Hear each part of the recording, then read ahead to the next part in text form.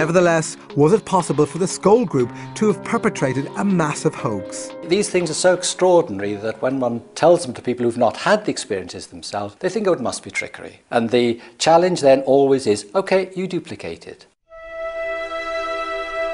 But so far, no one has been able to do this.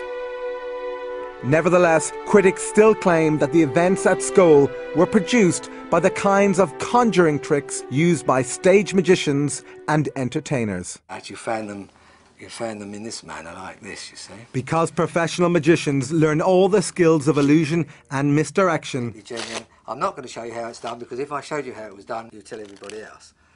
They are also well qualified to detect this type of fraud.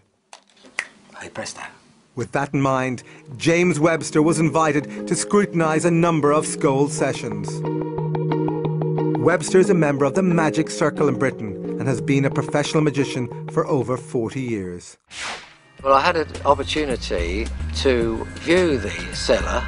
I could see no magic props or anything which made me feel inclined to think there was any hoaxing or trickery. But could he replicate the events at Skoll? I could not do it myself as a professional magician. And I don't believe in any magician that I knew could do even the lighting, let alone the other phenomena that I witnessed. Any one of those in the cellar, I'd say they were wasting their time doing this here for nothing, when they could be earning $1 million out there on the stage.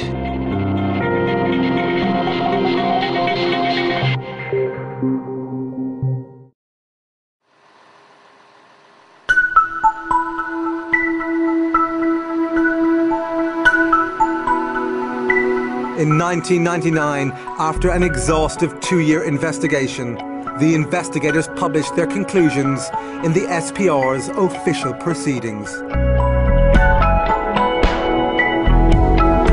They were looking for evidence of a hoax. They sifted evidence for signs of fakery. But did they find it? If you take all the phenomena within the whole of the Skoll experiment over 2 years while we were there, I would say that the possibility of fraud and faking was nil. Although the Skoll report includes theoretical discussions about how individual phenomena might have been faked, the chief investigators concluded that events at Skoll cannot be explained either by known scientific laws or by trickery. But psychology professor Chris French, the co-editor of Skeptic magazine, remains unconvinced. There's lots of claimed evidence for life after death coming from lots of different sources. The debate should be about the quality of the evidence. At the moment, on the basis of the available evidence, I'm not at all convinced that there is such a thing as life after death. I think the skeptics regard the possibility of the survival of human consciousness as inherently so impossible that anyone must be rather crazy to believe it. But when you look at the evidence, you have to ask yourself whether you'd be even more crazy not to believe it, or to find some alternative explanation which makes any sort of sense. And I haven't found one.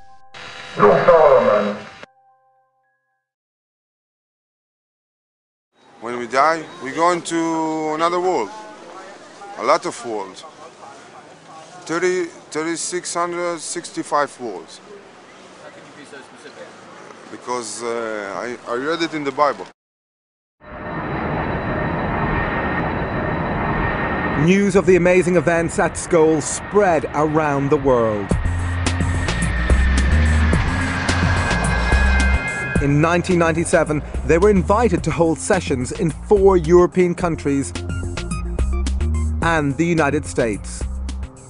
Some of the most successful sessions occurred in the Los Angeles home of Brian Hurst. We wanted to see whether it could also take place so many thousands of miles away from Skoll, here in Southern California. Hurst's converted garage was the venue for 8 sessions. As many as 30 people attended each one.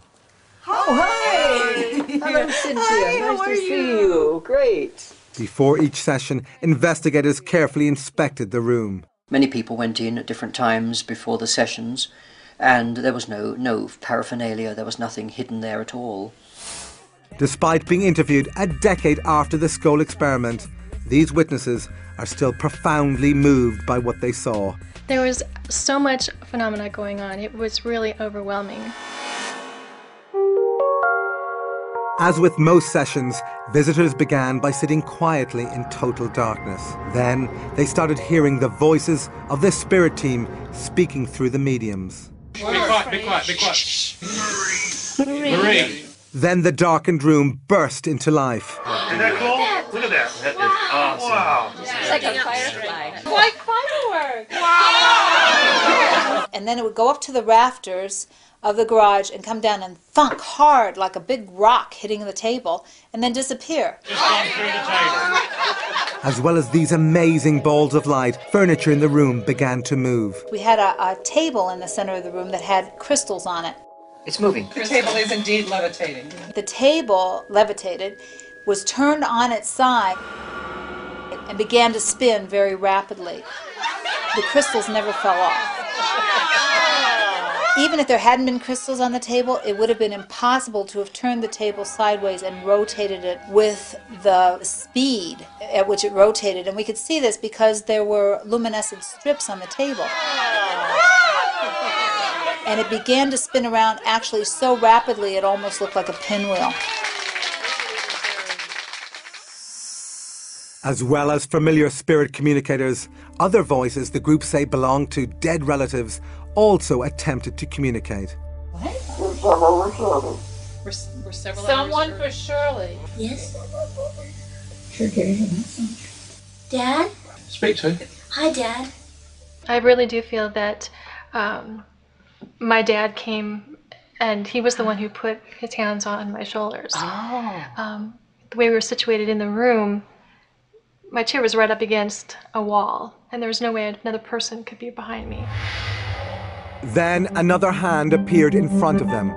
But who did it belong to? There was a particular communicator called Reg Lawrence, who was an engineer in his lifetime and who became very expert at producing voices from midair. Hello, Reg. Hello, Brian. Very nice of you to have us here. He just touched my hand. Oh, yes. Oh, he's stroking it. It's slightly cold, but it's flesh.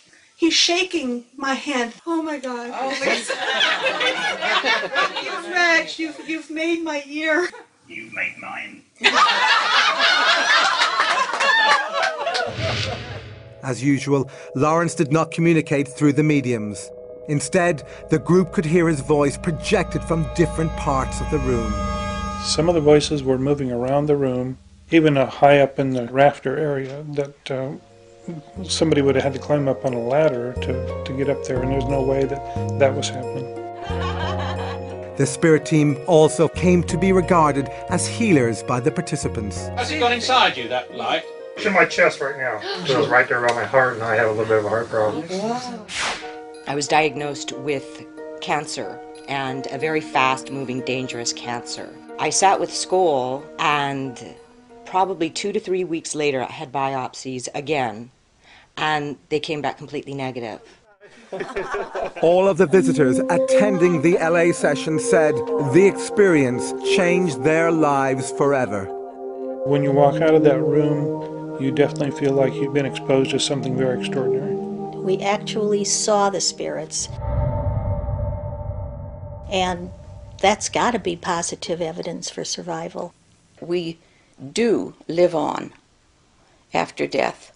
They certainly proved that to us that night. Being survived in Auschwitz, and also my parents were killed in Auschwitz, including my 11-year-old brother, who was killed on arrival with my parents, and I just cannot accept it that that should be the end of them.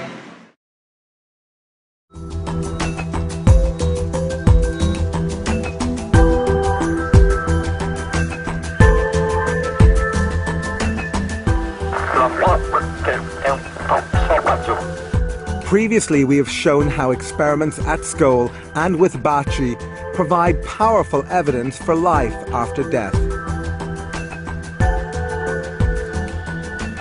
But some researchers think there may be another possible explanation.